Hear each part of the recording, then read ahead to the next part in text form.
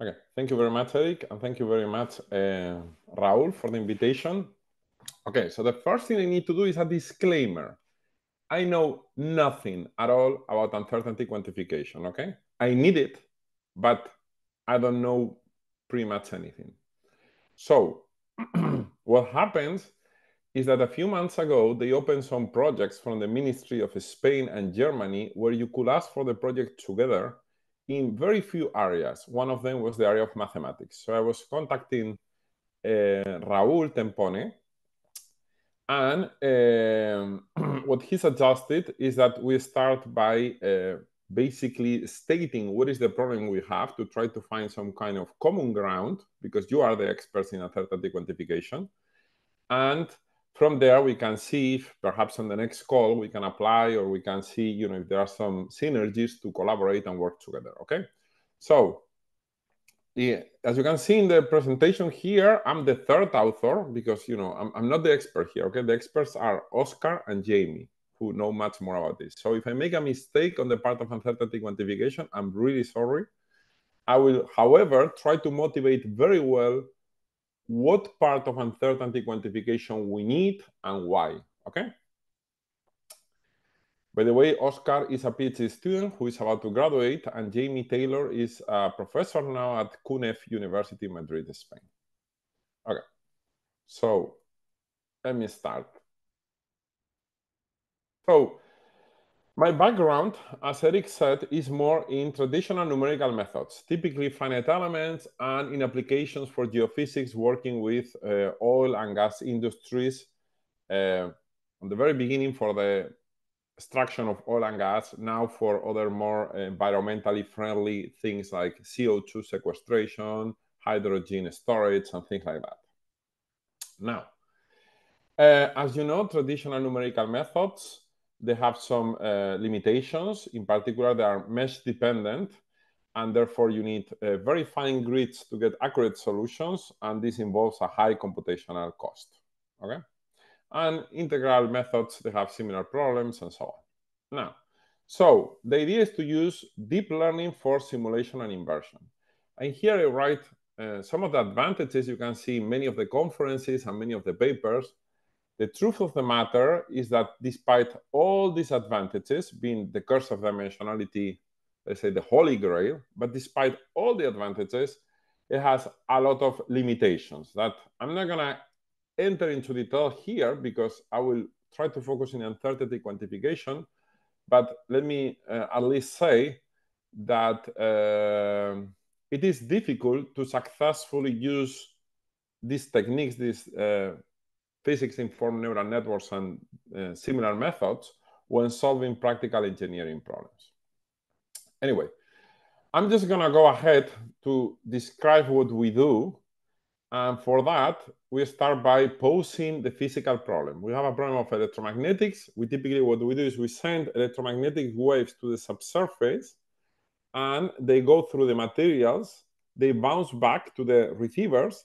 And based on the signal on the receivers, we try to decide what are the materials of the subsurface. We can do this with electromagnetics. We can do this with acoustics.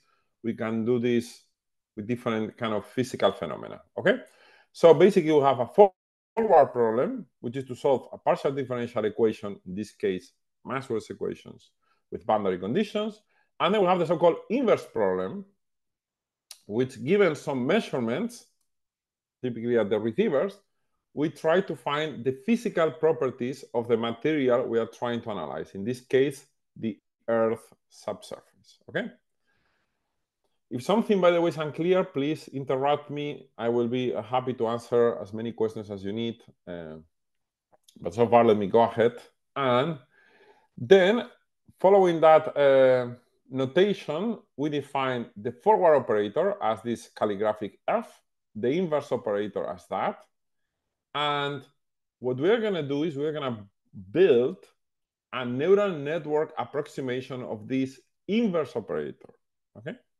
Whose solution is defined by the argument that minimizes the difference between the forward operator applies to the inverse data and the original data. That is the so-called misfit of the data, okay? I can enter into the details of why I put this f here, but believe me, it is necessary because the problem is that if I don't put this f, the output of the inverse operator is non-unique.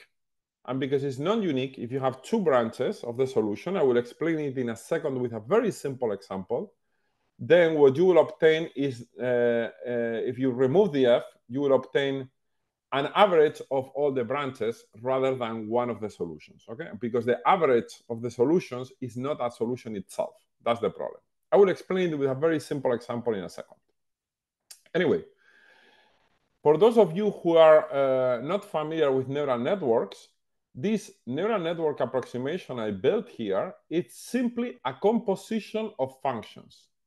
This A1, A2, AK minus 1, AK are simply affine transformations, which means matrix times vector plus a vector.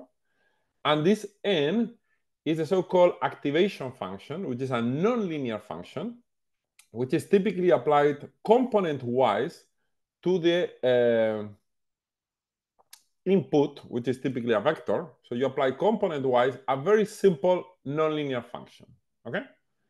And this type of activation function could be something as simple as the hyperbolic tangent or the so-called rectified linear unit, which is this thing. So a neural network is nothing else but just this composition of functions, as simple as that.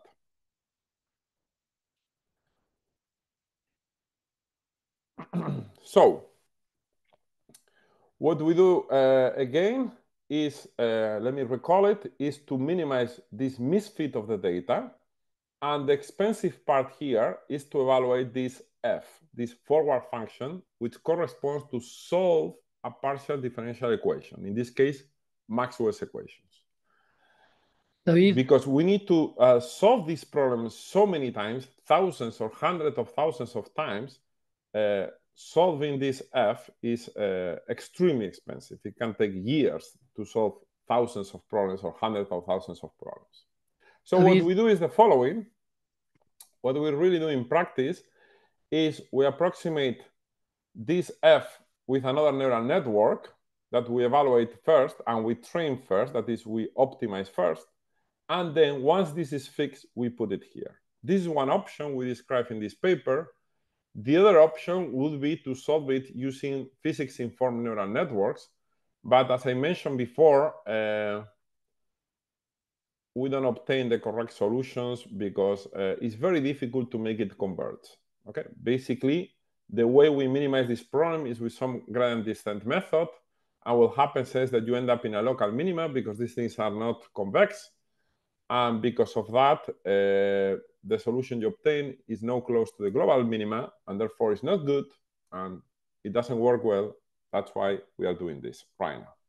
At the same time, we are working on improving this. Yes. Just a quick question.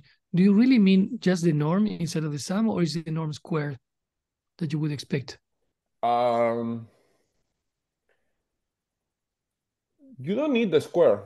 It's the sum of the norms. Okay, but because this introduces some non-linearity. Yeah, not only non-linearity. It's like, I mean, if you have L1, for example, then you will have kinks, right, in the gradient. You do. Yeah, I mean, you can put the square. It's not going to be much better because the non-linearities are anyway there because of this activation function.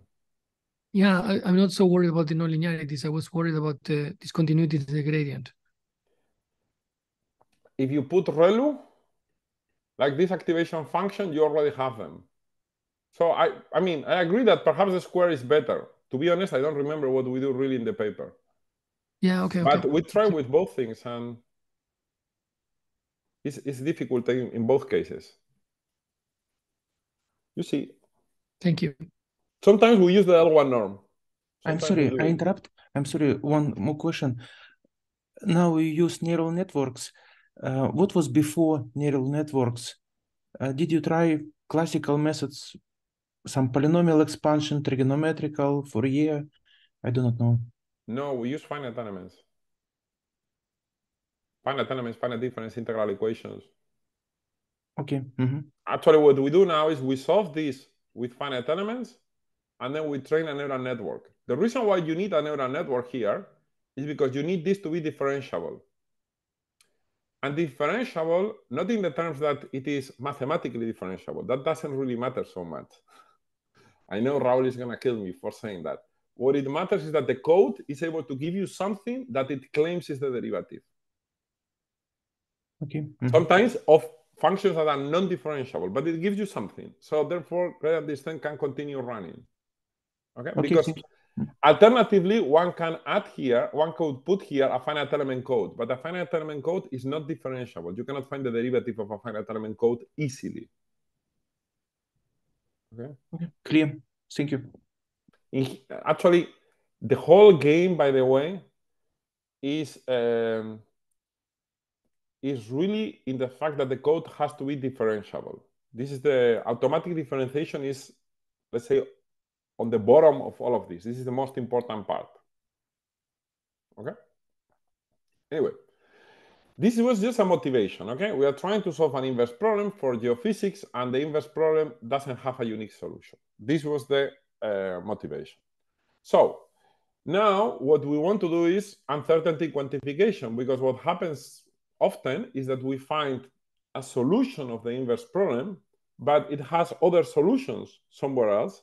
And because it has other solutions, from the engineering point of view, perhaps you think you have oil and gas, you drill, and you find out that you don't have any oil or any gas because the correct solution was a different one. Okay?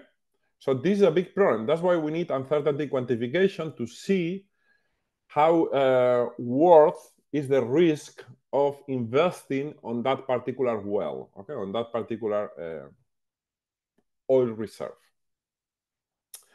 So we did an approach for that, and let me show you how it works. First of all, let me give you a motivation problem to put things hands-on, okay?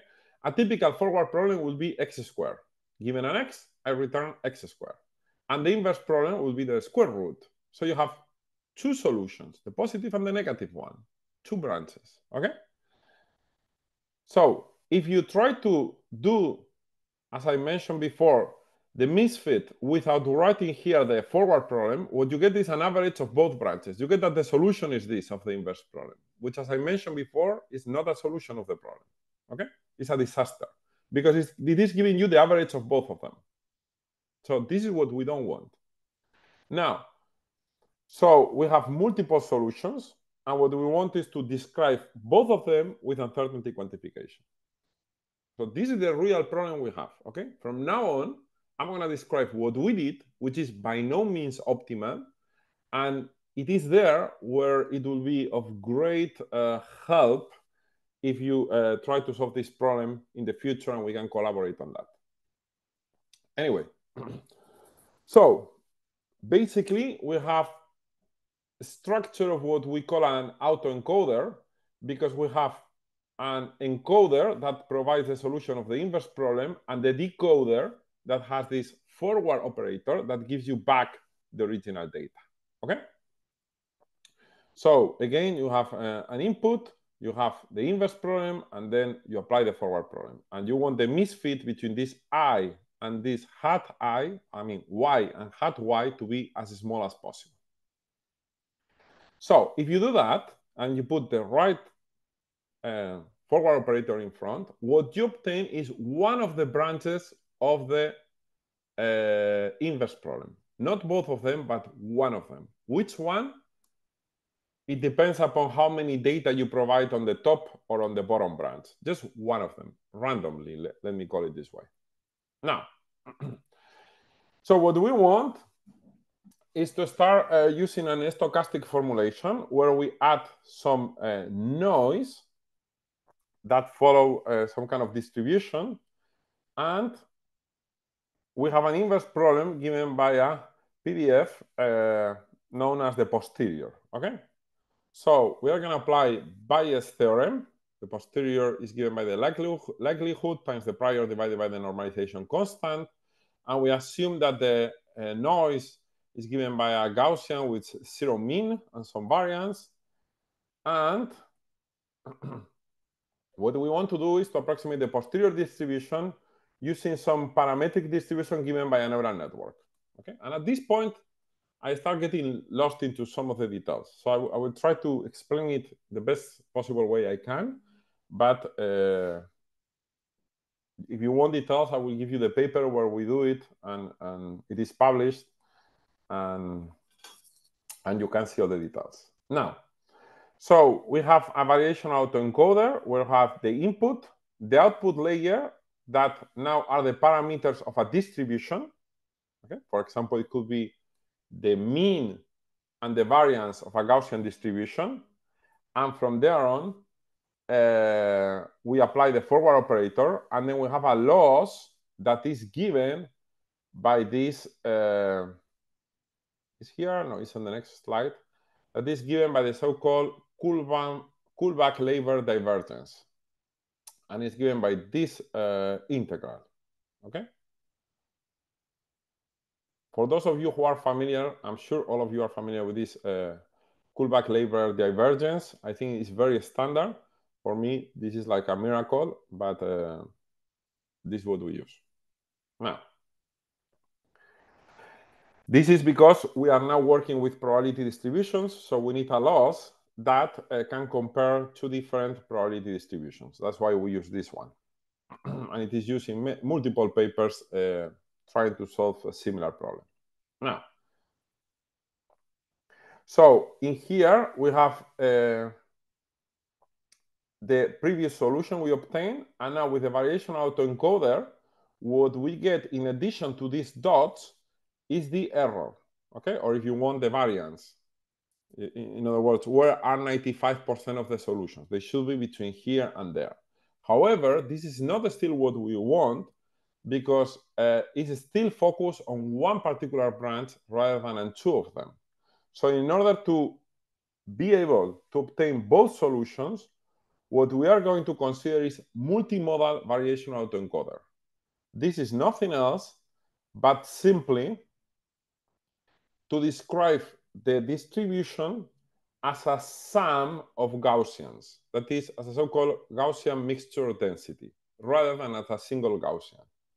Whether this assumption is correct, for this particular problem we have yes, because I know if we have two sums of Gaussians, this will be okay.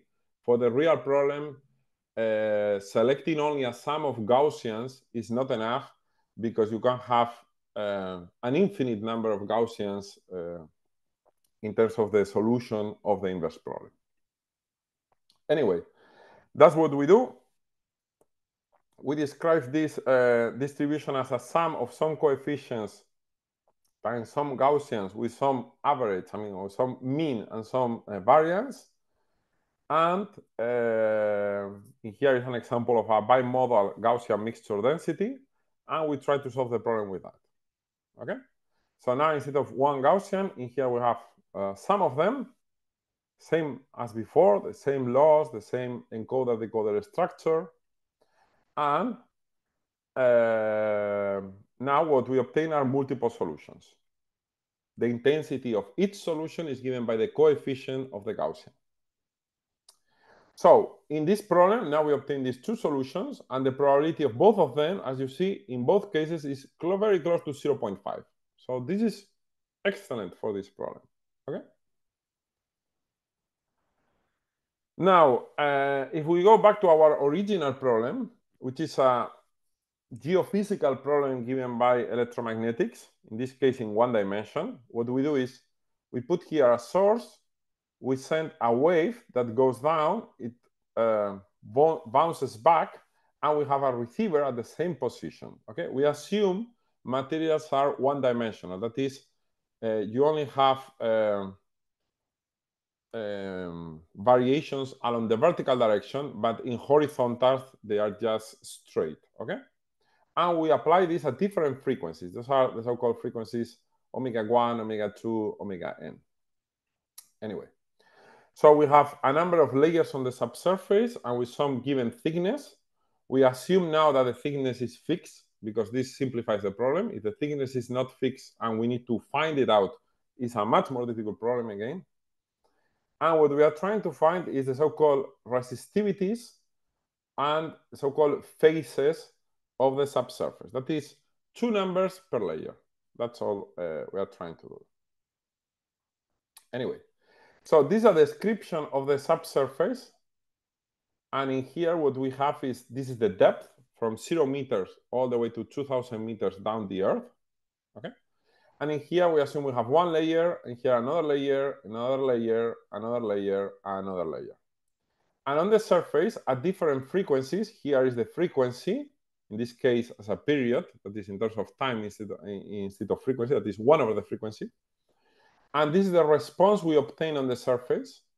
This in terms of resistivities, and this in terms of phases. And what we are trying to do is to find out what are the properties of these subsurface materials. Okay? So, in here, what we obtain is that there is only one solution. The other ones, they have, the other ones of the Gaussian, of the multivariate Gaussian, have almost 0 coefficient. And the solution here is the red one, which is very close to the black one. And in green, you see the confidence area. That is, we are sure this is the solution up to this confidence, which is quite large, by the way, quite large. And with this difference in green, what you will obtain are these difference in the measurements, okay, which are not so large. They are, in other words, it's expected that the noise of the recorded measurements in reality will be within these 2 green lines. This in terms of resistivity, this is in terms of phase, okay? Now, in here, I think we can visualize it better. And this is the graphic I really want. At the end of the day, this is what I really want. This is my solution. The red one is the exact one. And the green one is what it returns the numerical methods. It tells me it will be more or less the red one, and with these distributions, okay? So far, this solution is quite good, and I'm quite happy about that. Now, if instead of 3 layers, I put 5 layers, again, I get the same things. Now the uncertainty is bigger. And now this is the solutions I obtain. The first layer is good. The second layer is good. The third layer is okay. The fourth layer is much more distributed. So we have a lot of uncertainty. And the fifth layer is again good. It's again very good. So far, so good. If we put 10 layers, again, now the uncertainty is much bigger. The deeper we are, the deeper is the uncertainty. This is physically expected. And this is what I want. And as you see, the only thing it's telling me is that in here, I can determine from the solution the first layer and the last one. And this is physically correct. This is what I'm amazed about. I know from physics that the layers I can determine uniquely with these measurements I have are only the first one and the last one. The last one, because at very low frequencies, the last layer is infinite, okay? So I can determine it very well, not the other ones. And as you see, the error in the other ones and the uncertainty is huge. And this is fine, because I know from the very beginning that from this data, I cannot recover the solution on, for example, these layers in the middle. If I will recover them, I will be suspicious, because it is physically impossible, okay? So this is what I really like from all these results, this particular graphic. The fact that it is, what it is telling me is fully consistent with the physics and is allowing me to learn new and more physics that are non-trivial. Because I have seen in some articles where people solve these kind of problems with a unique solution, and this is impossible. It's physically impossible. And practitioners on the field, if you talk to the oil companies, they know that very well. Okay, so this is extremely good result in that sense. Even if the result is negative, but it is telling you a lot of what it is really going on here. Now, as I mentioned before, I'm really sorry about all the details I explained incorrectly, especially those related to uncertainty quantification. But in here, you have all the details, okay, on the paper. It is already published, and you can see it there if you want. Even if it is in a journal of geophysics, it mainly focuses on the part of Gaussian distributions, uncertainty quantification, and so on. So,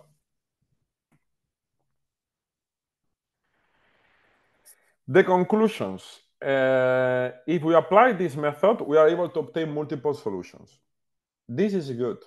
In reality, and in the moment you go to 2 dimensions or 3-dimensional problems, there is a problem because the solution will not be a sum of Gaussian distributions. It will be much more difficult. For example, I know that sometimes it's like a Gaussian, but that is like a tunnel that is infinite in 1 dimension and finite in the other, like a Gaussian, but then constant in one of the dimensions, okay?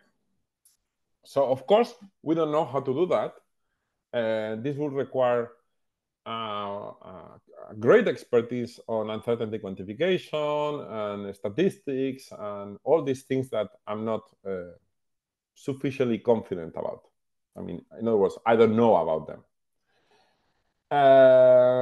So far it's working well for this example, but we know that if we go to 2D or 3D, this is insufficient. We need more than that, okay? But it's still very promising. I mean, very promising, these 1D results. So we can also play with the thickness of the layer. This will make the problem more difficult. Of course, if we go to 2D and 3D, much more difficult. Ideally, we would like to go to multiphysics, because what people really do in the field is they use electromagnetics and they use acoustics. Now, electromagnetics, the solution of the inverse problem is non-unique, and acoustics is non-unique. But the non-uniqueness is different. When you put them together, the non-uniqueness reduces a lot. So it is very unclear how much it reduces this non-uniqueness, but if we will have a method like this to evaluate it, it will be absolutely incredible, okay? And also it's very important to not only to give results in terms of solutions, but to determine how confident are we with those results. This for the industry is super important, because we're talking about investing millions and millions and millions of dollars in each small decision, and we need to have some kind of confidence or uncertainty about it. And that's about it. And that we are in Bilbao, we are always looking for PhD students, postdoctoral fellows. Now we have a doctoral network, mainly on pins and related methods, on physics-informed neural networks, and so on. Anyway, so that's a summary. I don't know if this is good enough to see what are our problems and how a collaboration could be put in place in the future or so on. Anyway, thank you very much. Really appreciate it.